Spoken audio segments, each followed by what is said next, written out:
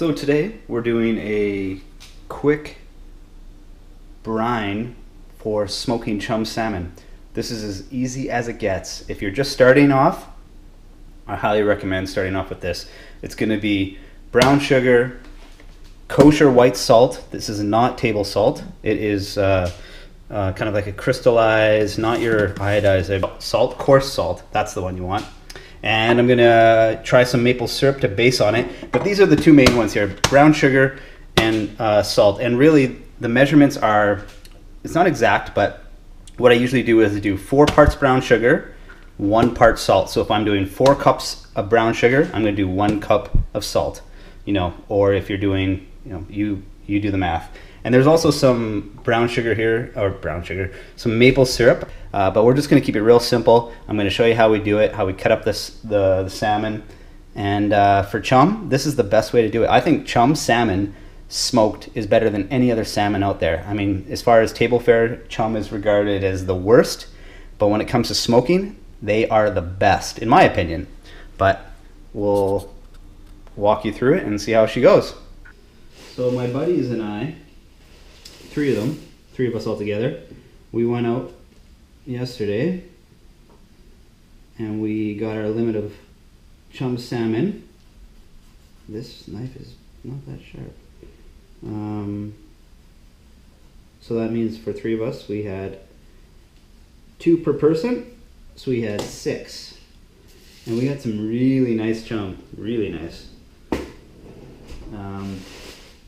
So I cleaned them. I spent last night just cleaning them up. I didn't take out the bones, so I'm just going to take out the bones, but what I'm going to do is just cut them all up, and I'm going to put them in there and get ready for the marinade, but I'm going to clean them up as well. I'll rinse them and pat them dry. You'll see the meat is a little bit almost pink.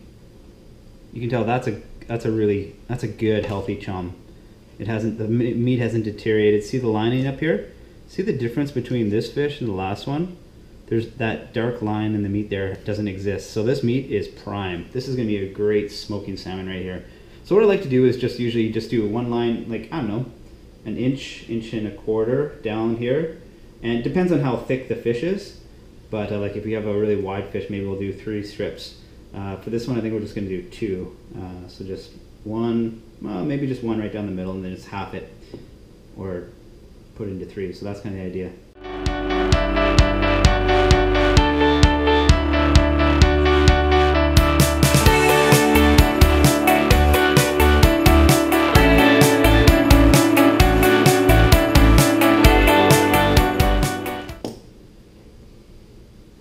Look how red that is. See that? Nice and red. That is beautiful chum salmon right there. Little fat content. This is gonna go great. That's like, I mean, some of it compared to, you can see the difference in the meat from a good salmon to one that's starting to color up a bit. Like here's some differences. See, look at that. Good one, not as good. See, it's a little more whiter. This one's a little more pinker. See that difference? This is still gonna be good, but just goes to show you, you know, as the meat starts to deteriorate a little bit. Tell, like, look at the quality of that fish. See the belly? See how white it is? You don't see any black on it? You see a little red in the meat? That is a good looking chum right there. That is a good looking chum. I haven't even cleaned that yet. There's some blood and slime on it. That looks good. That's what you want. Alright. So just continue to process this fish. This is another really nice one. You can see a lot of the red. You can just tell it's just another nice chum. Like, it's nice red meat. You know, you can see the back here, pretty clean. This is not a colored up fish by any stretch. The bellies weren't even black. They're pretty white, silvery blue. Really nice. This is gonna be great. Okay, so I have a 1.5 cups of kosher salt. I put a 1.5 cups of that, so I have 6 cups of brown sugar, which has already been tossed in there. So I'm just starting to mix the process. So I'm just going to keep adding this. So as you can see, this is a pretty big pretty big plastic container. You don't want to mix this in aluminum. You want it in a plastic base so it doesn't take on any of those weird flavor.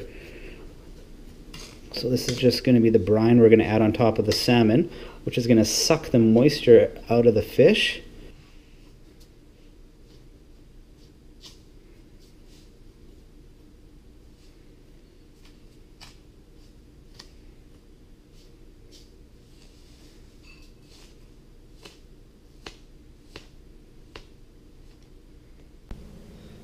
Alright, now we're just going to layer these.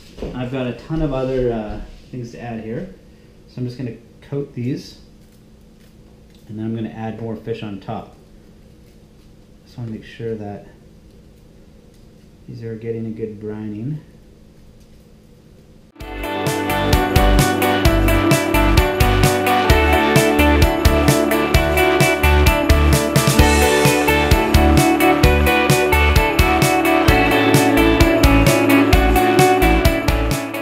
Not even a minute and it's already starting to soak it up. See how it's melting already and it's turning into juice? And I'm going to leave that. I'm going to still fill these up completely to the top with all this. There's still a lot of fish in here. I'm going to fill those up, cut it up, and we're going to leave that overnight. So brining process tonight, I'm going to keep turning those and make sure they're not sticking together. Because if the fish, the skin is sticking together, and you don't turn it around, it'll actually it'll stick together and doesn't really help the whole process. Also mandatory, make sure you got your favorite Netflix show on the background. Right now mine is Meat Eater. If you haven't seen it, watch it, it's awesome. There it is. So now I'm gonna put the plastic container on. It's gonna go in the fridge and it's gonna go in there for the rest of the evening. So it's 3 o'clock. We'll pick it up in the morning sometime and maybe start the brining, or sorry, the smoking process early tomorrow morning. Chum is, the brine is almost like a fluid. So what I'm going to do is I'm just going to keep turning that. I've turned it once already. I'm going to turn it once more and then let it sit for the rest of the night.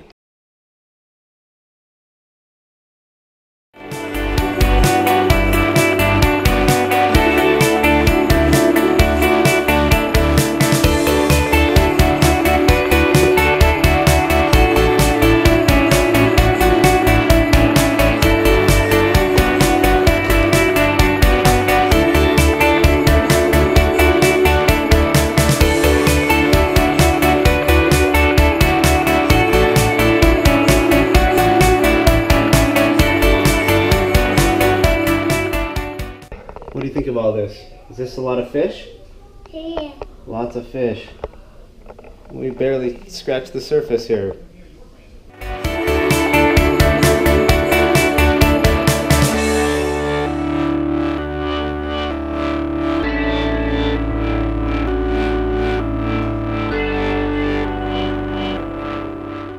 I'm going to dry this out, so what's going to happen is this is going to get really kind of a bit of a film and develop a bit of a layer on top there that's a little hard.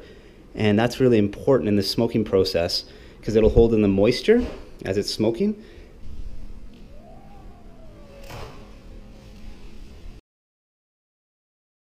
Okay, now I just put the trays inside there now.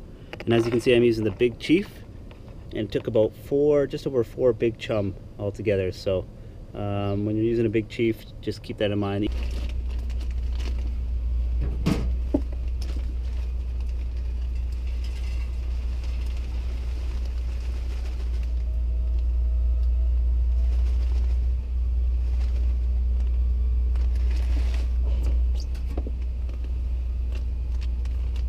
All their chips. Fill it up to the top. Round two.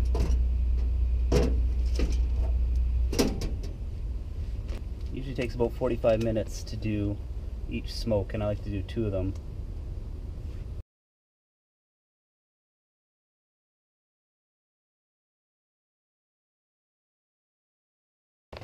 See, the meat has been baking for about 10 hours. So I'm going to put a little bit more maple syrup, just coat it, and I'm going to pull it out in about 15-20 minutes. So here we have the final product. I have 5 bags full of smoked chum salmon with a couple of different approaches. Pretty simple. I mean, the brine was pretty close to the same. This one, I made just a sweet brine where I did more brown sugar than salt, significant, like quite a bit more. The rest were the same sort of brine. It was that 3-to-1 ratio I've said so many times, but I did a little less maple syrup. So here I just did maple syrup once, this one as well, and then these last 2 I coated with maple syrup twice. So give them a try and see which one I like best, and just kind of figuring out my own personal approach. And I think that's the way to do it, is to play around with this and see what you like and work on some different brines. I hope this video was informative, and yeah, if you have any other questions on smoked chum or anything like that, or smoking any salmon, feel free to go to bcfishingjournal.com or send me an email on there. And that's it for this episode. Hope it was helpful for you. See you guys later.